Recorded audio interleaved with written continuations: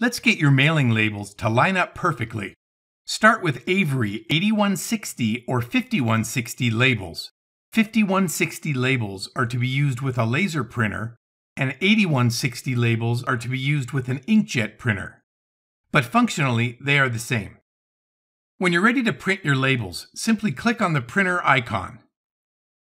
Before your labels print, you will see the printer option titled Advanced Settings or More Settings, and when you click there, you'll see a setting called Page Scaling. You have to make sure this setting is set to None or Default. This is the key to having your address labels line up perfectly.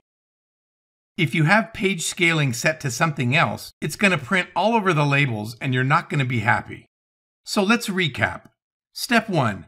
If you have a laser printer, you need to get Avery 5160 labels. If you have an inkjet printer, you need to get Avery 8160 labels. Step 2. Make sure the page scaling option in your printer settings is set to None or Default.